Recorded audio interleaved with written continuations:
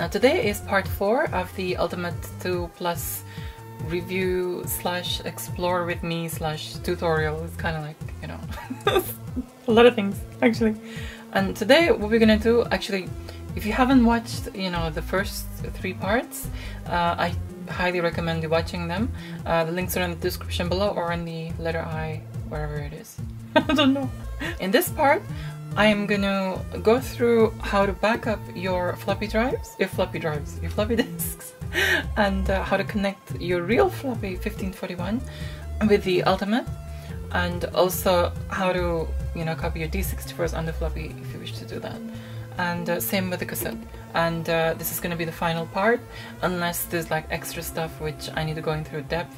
But I'm gonna, you know, close this series with this Ultimate II Plus series until, you know, any future part.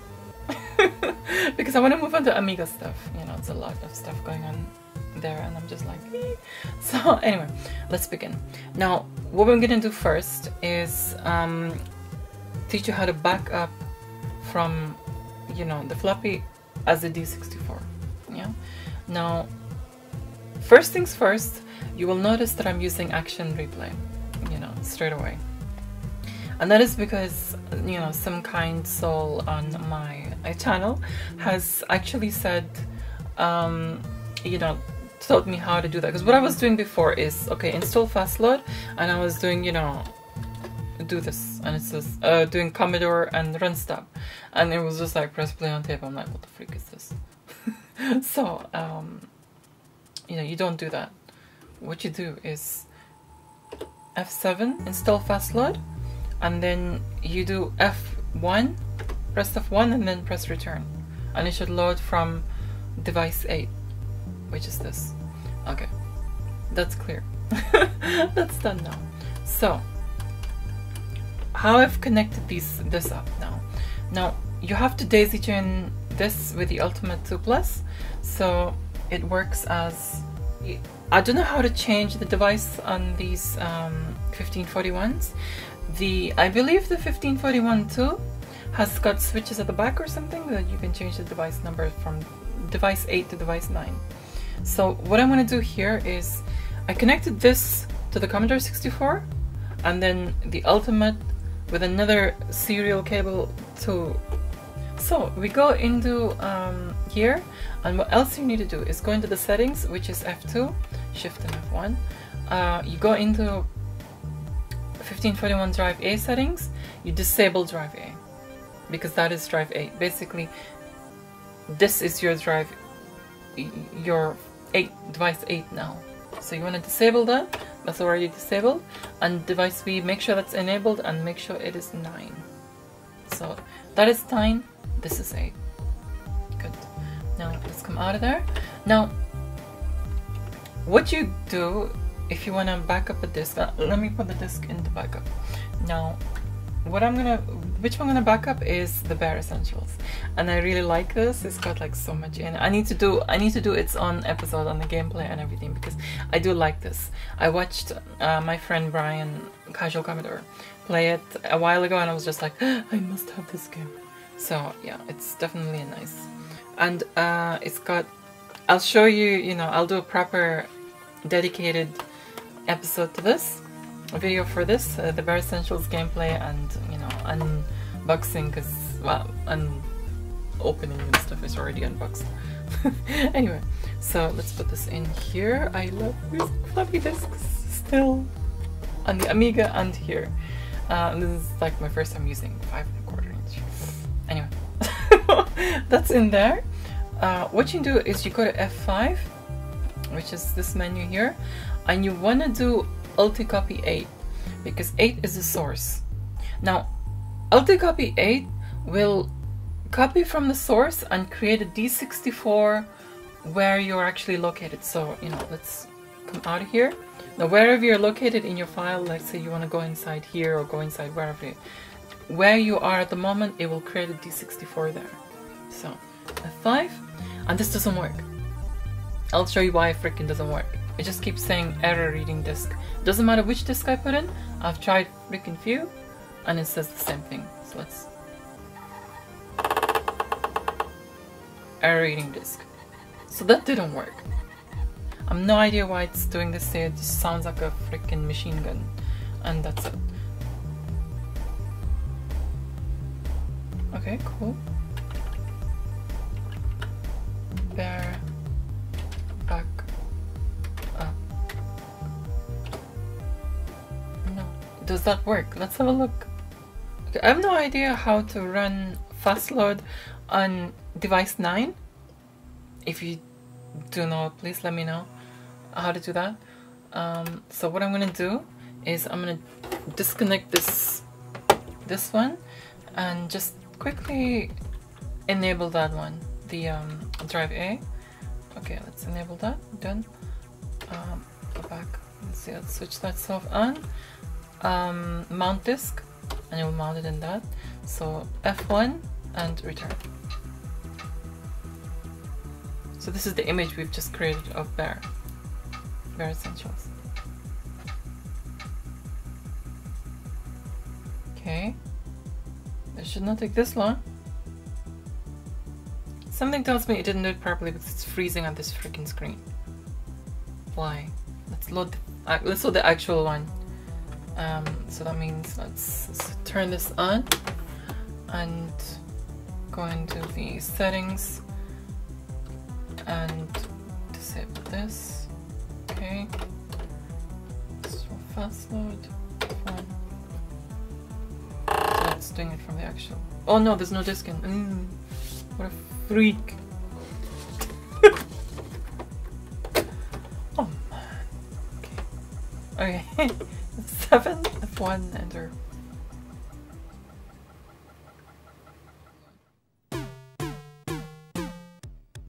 Set that. Let's just reboot the darn freaking 64. Let's try again, yeah? I don't like that sound, but it seems to be copying everything. Hey, before it had gaps in it, now it doesn't.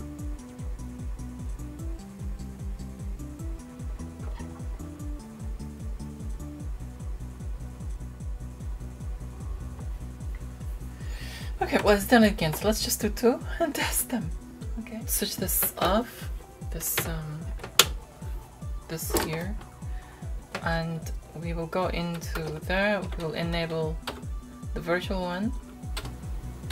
Enabled. Okay. Then mount disk. F7. F1. Return. These work. Yes, it works. Okay, brilliant. Freaking finally. This goes to show just check your backups. Make sure that you know, your backups are working before you kind of, you know. Okay, so we managed to, you know, back up this. Yeah. Now let's get another D64 and put that onto an actual disk. So we're reversing what we're doing now. Yeah. Okay, so that works. First backup didn't work for some reason. Let's just delete that. Yeah. Now let's get new old stock fresh disk. It's nice and fresh. So no.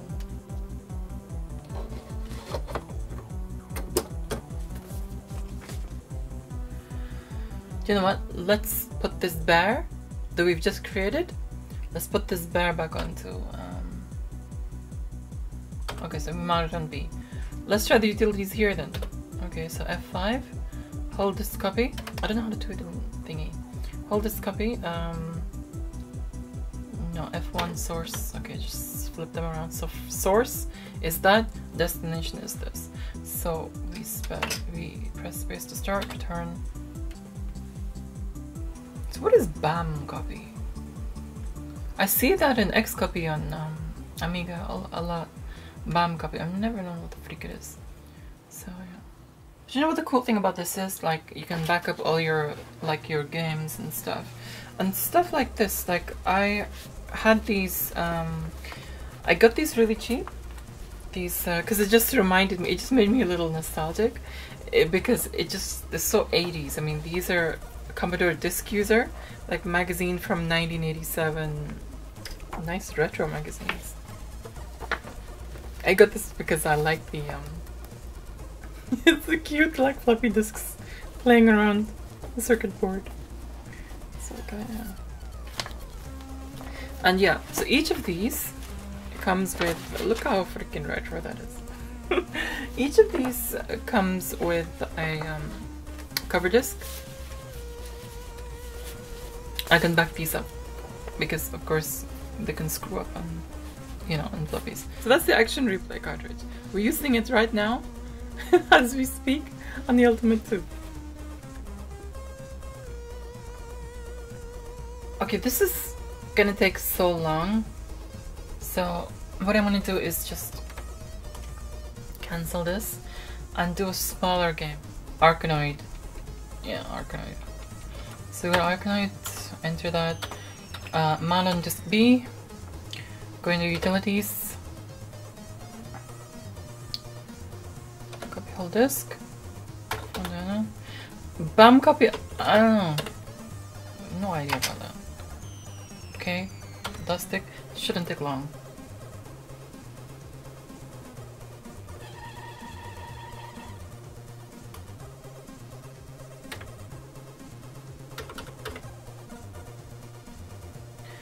Okay, that took its time. I did it first with BAM copy yes, and it took stupidly long. I said BAM copy no, and it did it much quicker. This is Arkanoid, not Bare Essentials. So I don't know how long Bare Essentials would take. I don't want to, you know. So no. Let's see if it works. Arkanoid from the disk itself. So let's come out of here.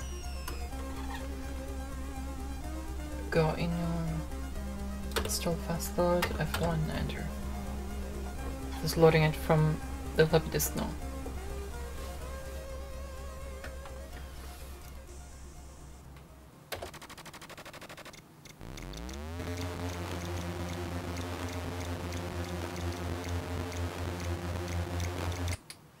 Okay.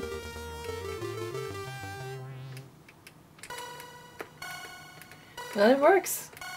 I copied it to floppy, and yeah, take BAM copy off. I don't know what the freak a BAM copy is.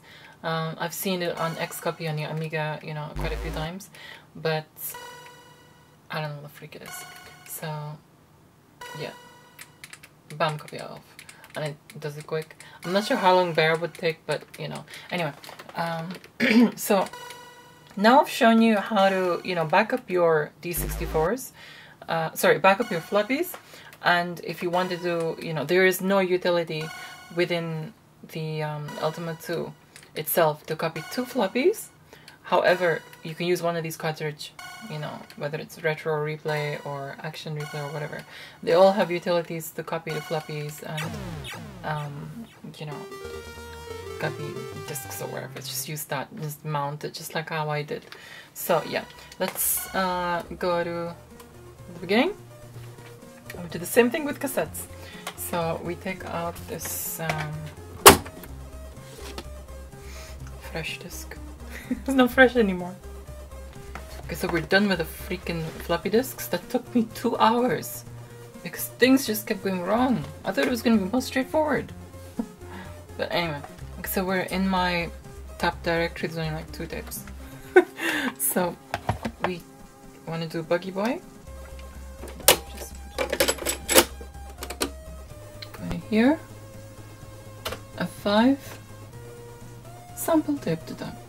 And we just give a name for the tab. Buggy Boy. Okay.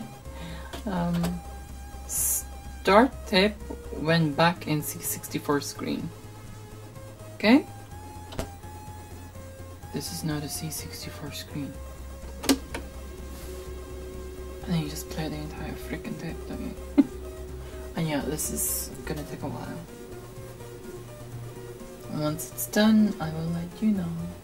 Now, I really wish this would have a visual, you know, something visual indicator. This is not enough. It feels like it's not doing anything.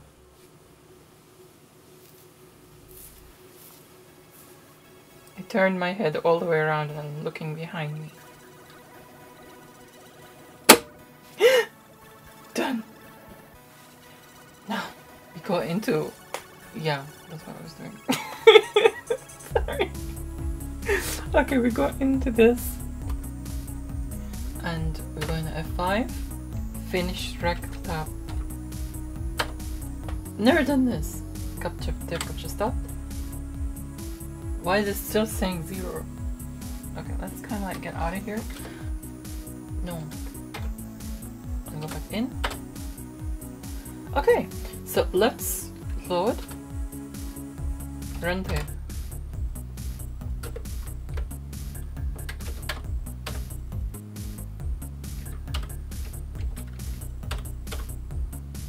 Okay, so I've actually tried to sample quite a few tapes without any success, and I believe there was something up with the tape sampling or the tape capturing in the firmware or something like this, so I'm not sure what's going on with that. I was completely unsuccessful even though I was doing everything right. I actually looked it up and I was doing everything right, but it just wasn't working. I tried reading Ghosts and Goblins and Rainbow Dragon, tried Buggy Boy freaking 4 times I think. So yeah, I've been here a while. Okay, Batman the movie. Okay, let's try this. Let's run the tape, see if it works first. It runs. And it's just loading. Fantastic.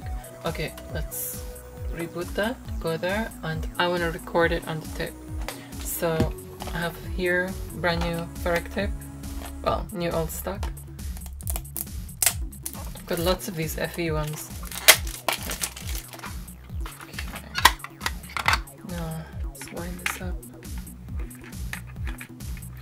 until you see the magnetic tape. Okay, there we go. Here. And what I want to do here now is we press return, write the tape. I'm assuming press record and play on the tape. Fantastic. Okay, so there we go. Okay, so once this is done, I will get back to you and show you the results. Okay, there we go. So now it is saying ready, it's done, I think. So let's stop that.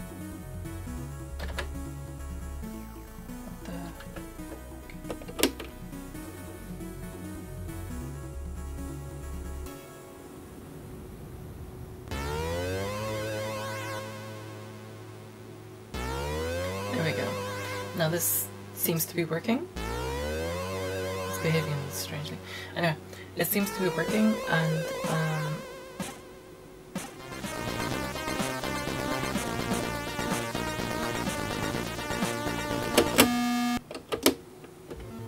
so that works. And the good thing about this is that if you have cassettes that, you know, they don't quite, you know, they keep coming up with tape errors and things like this, you can just like record over them, you know, if you've got a backup, and yeah, it's perfect. You could just restore them, you know, as much as you can anyway, and have backups like this.